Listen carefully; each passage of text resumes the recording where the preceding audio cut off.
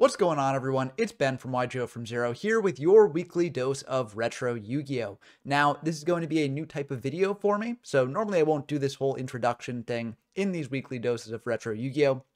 But if you're new to the channel, attracted by the title, wanting to know what's going on in the retro Yu-Gi-Oh! World, I will mention that there will be a couple caveats to this. On my channel, I generally cover a bunch of old retro formats going in order based on how they historically happened. And so I've not covered all the retro formats out there. And so for my weekly dose of retro Yu-Gi-Oh! That I'll be doing, I'm only going to be focusing on events happening in either the formats that I've covered or one of the big four formats: Goat, Edison, Tengu Plant, and Hat. Those seem to be the big four retro formats that everyone's excited about, so I figured that I should include them even if I hadn't actually reached them on the channel yet. So this will be limited in scope to those sorts of criteria.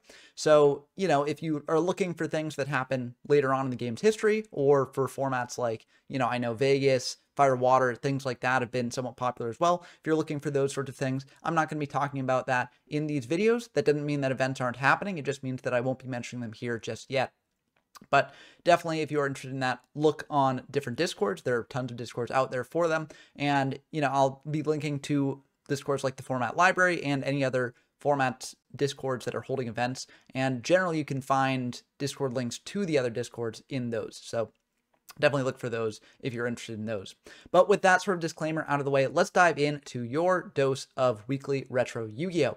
Now, there's a couple exciting events happening this week. On Friday, there will be a Moral Talk Monthly in the Hat Alliance Discord server. That is their monthly multi-day events held on Dueling Book.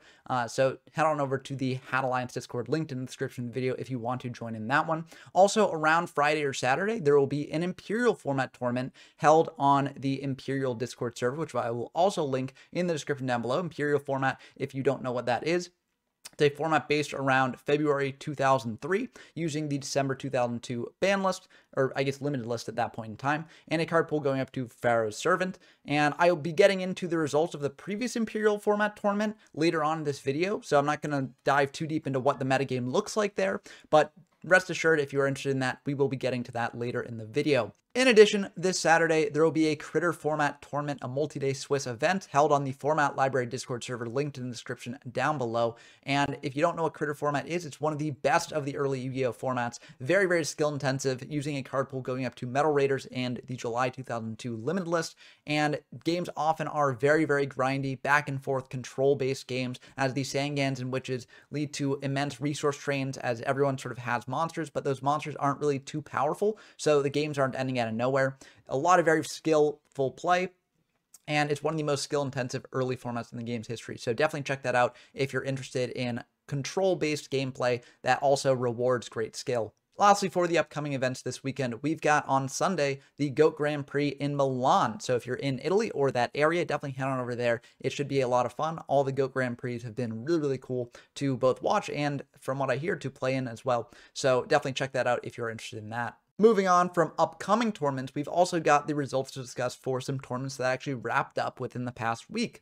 Now, for these sorts of tournaments, I'm not going to be focusing on Goat, Edison, Tengu Plant, or Hat format tournaments, because there are other channels that can discuss those results more in detail than I ever could. I'm just going to focus on the format results that no one else is covering, things like Imperial format tournaments and Fiber format tournaments, which will be the two tournaments that I'll be talking about today. Let's start with the Imperial format tournament, which wrapped up last week. This was a 14-person event. Only 14 people joined. And you can see from the deck type representation here that there was a lot of tomato control that was brought. Now, as a note, take this chart with a grain of salt. This was compiled by Format Library here, and their algorithm to actually classify the decks this way has been known to misclassify some things. For instance, I played in this event, I played Relinquished, and it was marked as tomato control. It does play Mystic Tomatoes in the deck, but it would still be classified in my mind as Relinquished. So the algorithm is not perfect here, but I do want to show this chart to just show that the format is relatively uniform. There are some decks that people do bring, like Relinquished, for instance. I think people can bring Burn occasionally as well, Empty Jar, etc. But the general deck that people are playing is this sort of tomato control list. And you might be wondering what that sort of list looks like and why it's called tomato control. And both of the top two deck lists here in the finals actually brought tomato control. So let's look at those lists and show what the typical deck in this format looks like. So this is the second place tomato control list piloted by Aratos, a frequent duelist in these formats, and a very, very, very good one at that. They often top or win these events a lot, and this is no exception. I mean, they're playing a very, very clean tomato control list. It's called tomato control because you're using Mystic Tomato to float into things like Sangan or Witch of the Black Forest to get your resource train going. Ratos is also playing a cannon soldier here, which you can float into as well, which can be very useful to win wars where you just crash with your tomatoes with your opponent's tomatoes, and having a 1400 body in the deck can potentially outclass whatever your opponent brings out last. But also this can be used just to end games. You know, you search it off Sangan or Witch when your opponent's in a low resource, or no, not in a low resource, but a low life point situation. And then you finish off the game with that cannon soldier burn. So this sort of list is very, very good. It's playing triple Mechanical Chaser, which is the highest level 4 beater in the format that doesn't have a downside to it, like Draguma or Goblin Attack Force.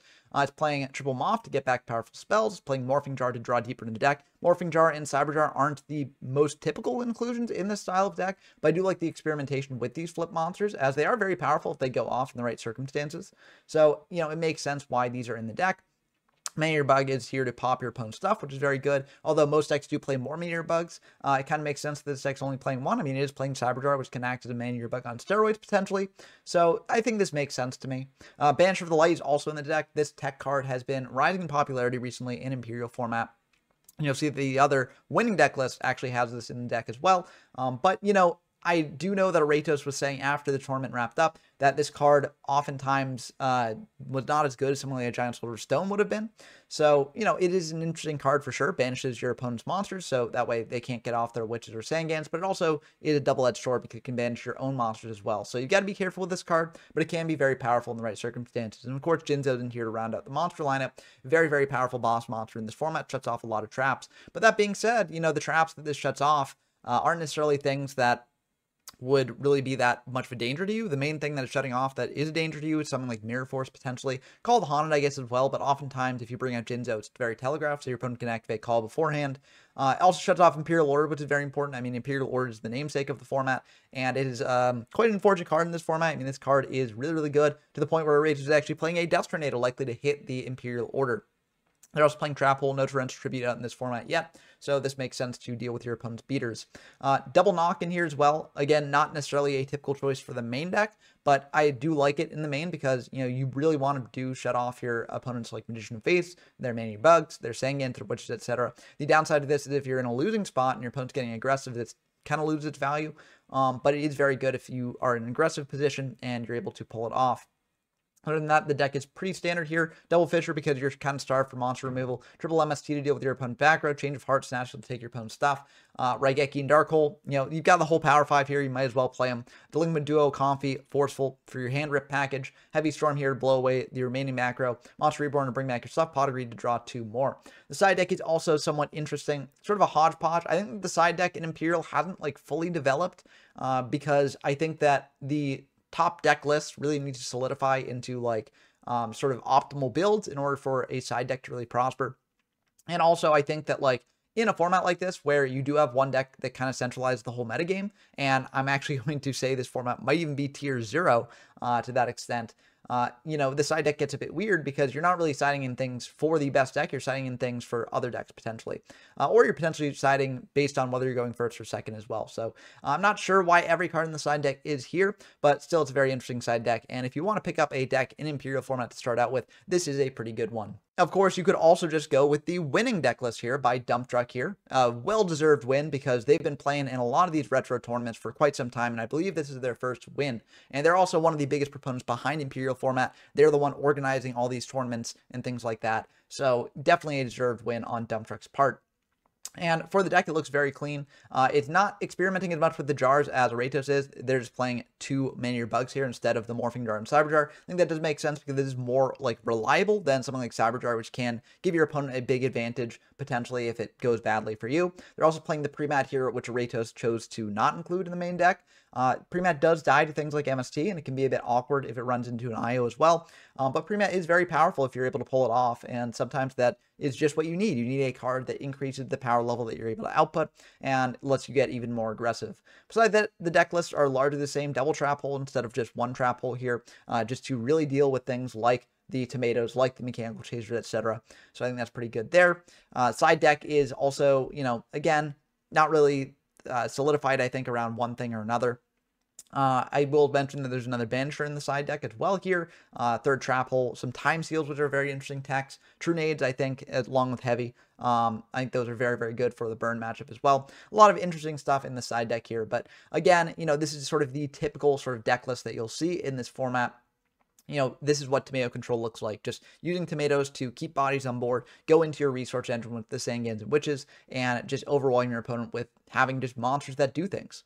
But that's going to do it for the deck list breakdown. Now that I've talked about these lists and talked about the results of the event, let's actually make a tier list for Imperial and sort of rank what I think will do well in the upcoming tournaments. Okay, we got our Imperial format tier list here. Now, for the decks that I put in here, I just put the decks that have either been in tournaments or that I featured in my videos on Imperial format, which I've collected in a big playlist. So if you're interested in more Imperial content, check that out. But I do think that this is going to go pretty quickly because I'm pretty sure that the format based on results is going to be tier 0 based on how I define these sorts of things. Now, what does tier 0 mean in my particular tier list here? I'm ranking these tiers based on what I expect to happen at a tournament. So tier 0 is if a deck is almost guaranteed to win the tournament, and the top cut will likely be pretty much all that deck as well, right? It's a format where one deck is really dominant, and despite what other decks can do against that deck, they can't really crack that much into the top tiers of competitive play. Tier 1 would be, if it's not tier 0, it's a deck that I think would be likely to win an event, and would definitely top an event. I'd be surprised if it didn't top an event, depending on the side of the top cut, of course. Tier 2 would be decks that I wouldn't be surprised to see top, but I would be surprised to see win. So they're very good decks. A good duelist can bring them to the top cut of a major event, but I don't think that they'd necessarily be able to bring it to the winning position, even if they are very, very skilled at the deck. Rogue decks are decks that I would be surprised to see top at all. Like, they're decks that can potentially win games here and there, but not consistently enough to, actually see tournament success. And trash decks are decks that I don't even think could win a match consistently. There's decks that I think are generally struggling to win one game in a match at all. So in Imperial format, based on the previous results, I do think that this is a tier 0 format around tomato control. Yes, the chart that I showed at the beginning is flawed because there are decks that were feloniously counted as tomato control, which should not be counted there. But I do still think that tomato control is such a good deck that it does belong in tier 0, and maybe future tournament results will change that because there are some other decks that I think that have been cracking into top cuts here and there and could potentially win in the future. But right now we're at a point where tomato control is really the thing worth playing if you want to actually win an event. And that makes me sad because I'm someone who's really grinded, relinquished a lot, and was of the opinion potentially a while back that this could be a tier 1 deck in the format. But playing it in all these tournaments and just realizing the deck's flaws, really coming to grips with the sort of lack of consistency, making the deck just really bad in top deck situations, and just making it so that I don't think this could win a major event. Even with these smaller events that we've been having, I don't think that Relinquish could really top, or not top, it's top before, but I don't think it could win an event. Just because over the course of the amount of games that you have to play, you will run into the deck's main flaws, which is that sometimes it is inconsistent, right? The deck tries to mitigate this by having its searchers like Senju and also Sonic Bird, but, those can only do so much. Some games you'll just draw Relinquished and Black Illusion Rituals right away, and that may seem good, but it's actually really bad because then it shuts off your Senjus, shuts off your Sonic Birds later on in the game, and also prevents you from getting that deck thinning in. So I will just put this in tier 2. I think Relinquished is a still very fun deck to play, and I think you can top with it potentially. It's just I don't think that it's going to win a tournament anytime soon. But maybe with more experimentation, maybe with more optimization in the deck build, that will change in the future. Right now, this is just where I see it right now. Next up, we got Burn. I think this is also a tier 2 deck. Again, this is a deck that I think can be pretty good because it is annoying to play against, and it does hose certain decks if you just draw very well with it. But I think it suffers from similar flaws to Relinquished, where in a top deck situation, it's pretty bad. If your opponent is able to crack your board, then you're in a pretty bad spot, I think. So I am just going to put this in tier 2. But, also Imperial Order, really bad for Burn. Really bad for Relinquished as well because it shuts off the ritual spell. But even worse for Burn, in my opinion. So, yeah, I think it's just tier 2. And, yeah, I mean, maybe in the future, people can change the build, maybe play more Dust Tornadoes or things like that. But I just think right now, it's just below Relinquished in tier 2. Maybe with more experimentation, though, it can rise in the future. Next up, we got Exodia. Exodia, it's either trash or rogue. I'm going to put in trash. I would be very surprised if Exodia topped in the future. Yes, it has backup soldier now, but like once the head's gone, and you just lose the game on the spot. And over the course of a tournament, I don't think that, you know, you'll be able to consistently avoid that situation enough to actually, you know, top an event. So I think that Exodia is trash here. Maybe the top of trash here, bottom of Rogue, somewhere in there. But I do think that Exodia is trash. Next up, we got beatdown decks that are just playing things like Goblin Attack Force or Jiragumas or something like that to get even more aggressive. I think this is Rogue. Decks already play Jinzo, which can outclass things like Goblin Attack Force. Yes, Goblin Attack Force is a just normal summon without a tribute, but it does switch to defense, and then it's very vulnerable to things like Sangan, Tomato, etc., which you are likely going to be attacking into. So I think that this deck is Rogue. Honestly, it's probably fallen out of the med game completely by now, so it maybe even shouldn't be on this list, but I made a video on it, so I figured I'd include it here. Hat Control, really, really cool deck. I think it is top of Rogue here. It's basically a deck using magical hats to get traps and spells out of your deck into the graveyard, so then you can Magician of Faith or Mask of Darkness it back. Very, very cool concept. Very, very cool strategy. But I do think it does suffer from some big flaws. If you don't see your Moths or your Mask of Darknesses, then the hats are really bad. Also, Knock is really bad for the deck. You can play things like Acid Trap Hold to play around that. But at the end of the day, that's turning Knock into basically a 2-for-1 trade. So, you know, it's not really even the best if you do that. So I think that the deck is top of Rogue. I think it's very, very cool. Could potentially rise to tier 2 in the future as more people play it and more people get used to the deck and figure out how to optimize it even further. But I think for now it is top of Rogue. Next up, we've got Empty Jar decks. I think this is firmly in Rogue. I think it's actually below Hats Control because Empty Jar decks, they just don't have the combo potential that they will get later. They don't have Book of Moon. They don't have Book of Tayu. And it makes the decks very slow. And Mill's just not really the best in this format. So I'm going to put it in Rogue. Maybe it could rise in the future, again, with more optimization, more experimentation, but I think right now it belongs there. And lastly, we got Hand Control. I think Hand Control is tier 2. It's basically playing like Tomato Control, but with some cards that are slightly worse, in my opinion. Yes, it can rip cards out of the hand, and if you are able to pull off things like Robin Goblin or White Magic Cloud effects or things like that, it can be very good. But I think that it just is not quite as consistent as Tomato Control. And that's the thing. Tomato Control is super consistent, gives you a lot of options to do every turn. A lot of these other decks are a lot less consistent, or, you know, if they do have options, there's really only one good option of those. And you could argue that every Tomato Control hand also only has one good option.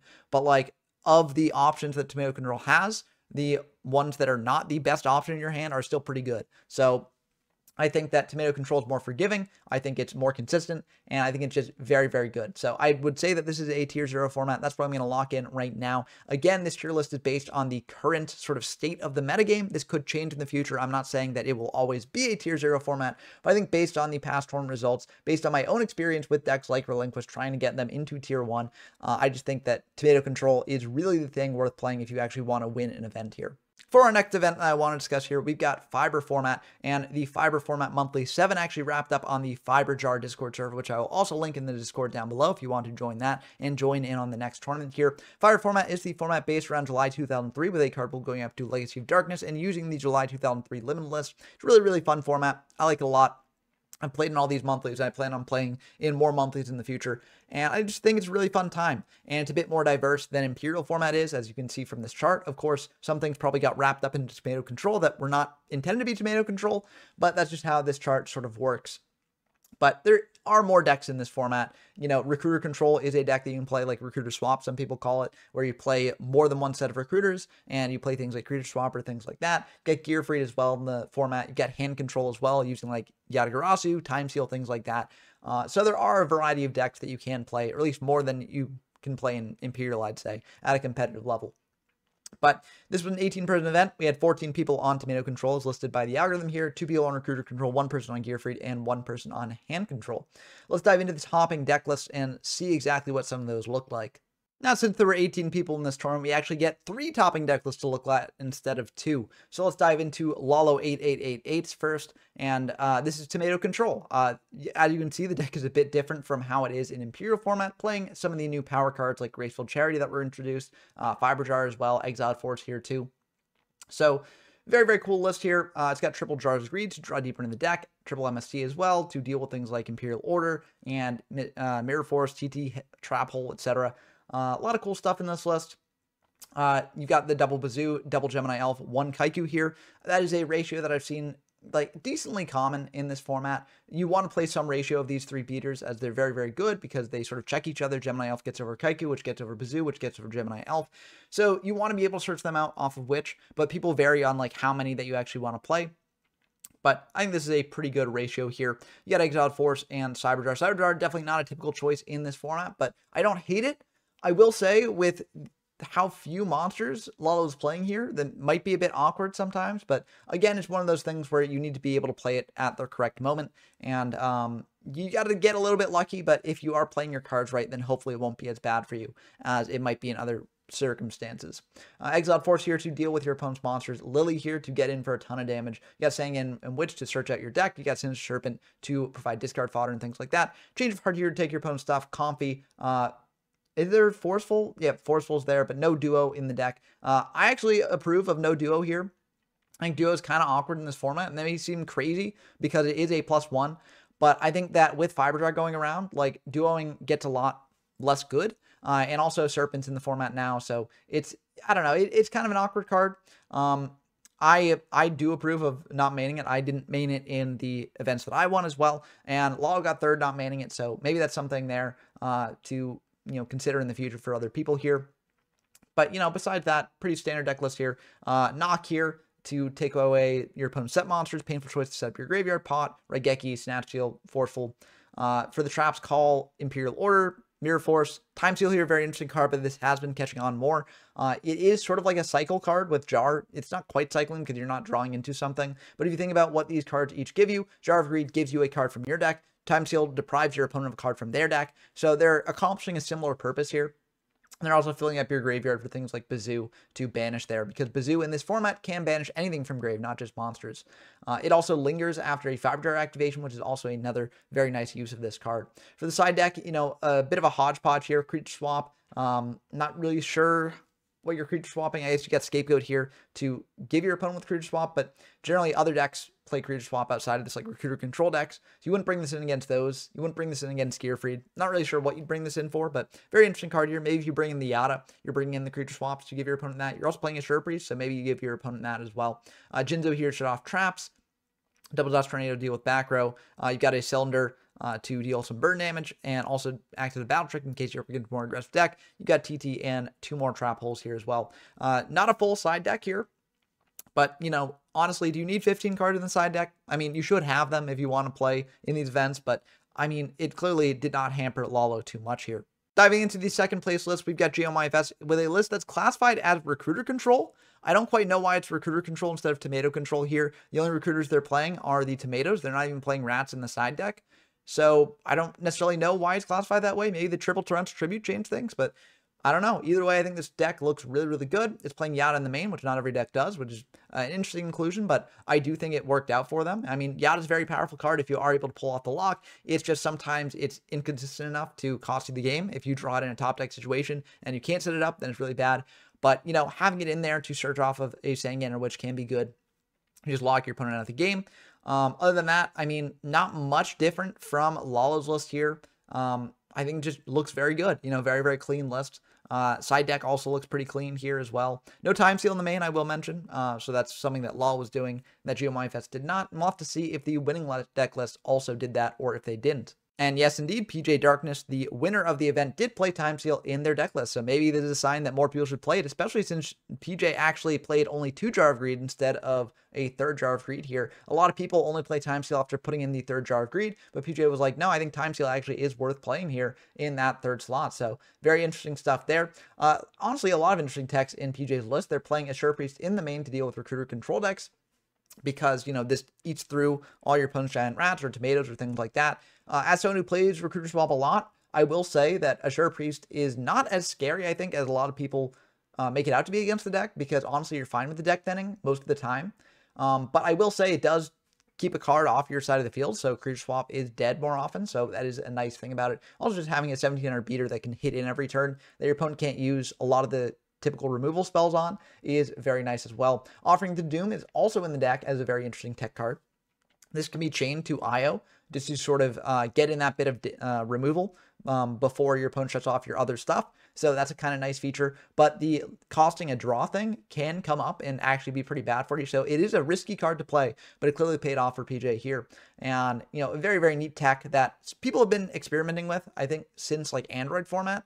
But here, you know, it actually finally makes it into a winning deck list. So maybe more people will be looking at this card in the future. Also, for their beater ratios, they've got triple Gemini Elf, only one Bazoo and one Kaiku. But that is also a pretty good ratio because the Gemini Elves are just bodies that hit in, right? They don't really need extra conditions to actually go off. They don't need a full graveyard like Bazoo does.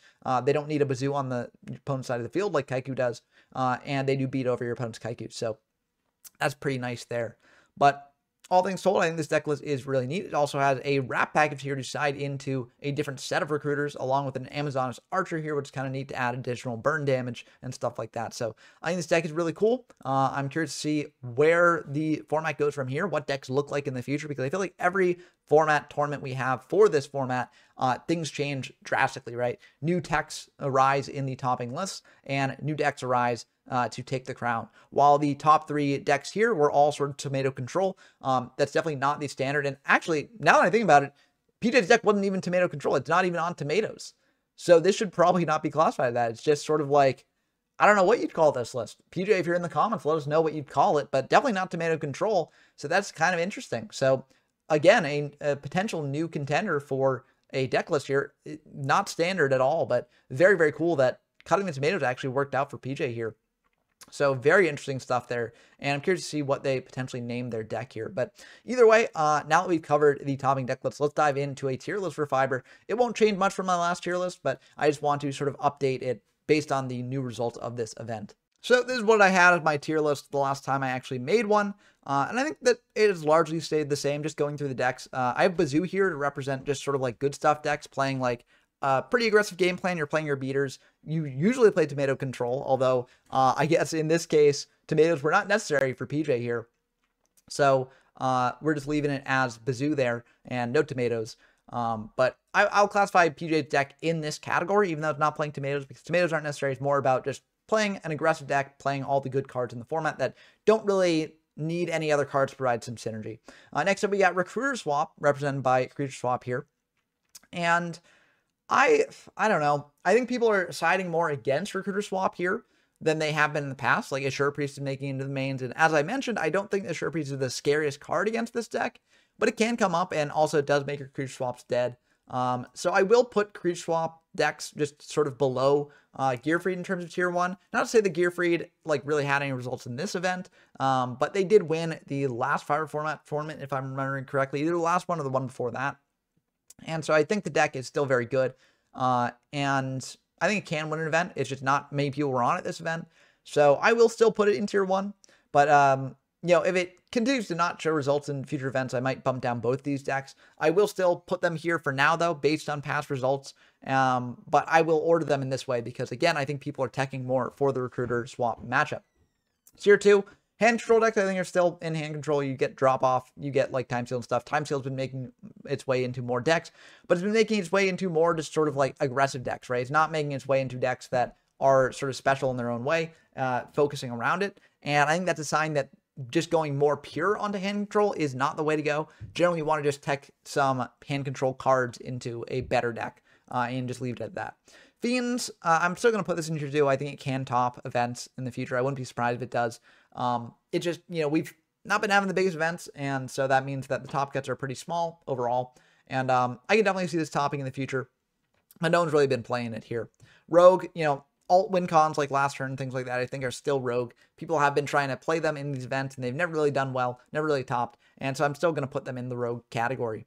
Dragons, honestly, maybe could bump down to trash, but I feel like that's kicking a deck while it's down. And I do still think they can be Rogue. I think they could potentially top an event in the future if someone really like cooks with the deck, makes Rejuve a bit of a better card than it is in a lot of the builds right now. I have seen some pretty sick lists of this deck, and I think that they can continue to be improved on. So I'm going to put it in Rogue here, but below the alt-win con conditions for now.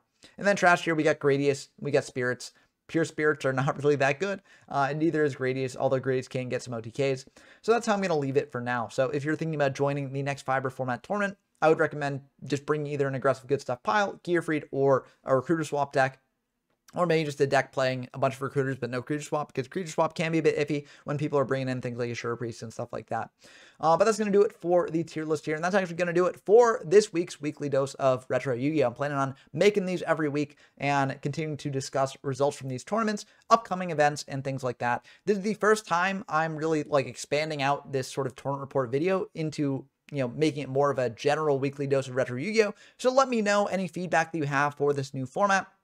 If you're a new viewer to the channel, let me know what else you'd like to see in this sort of video as well, or if anything was confusing to you. Did I spend too much in the nitty-gritty about Imperial and Fiber? Would you like me to compress that in the future? Would you like me to explain more about what these formats are for new viewers as well?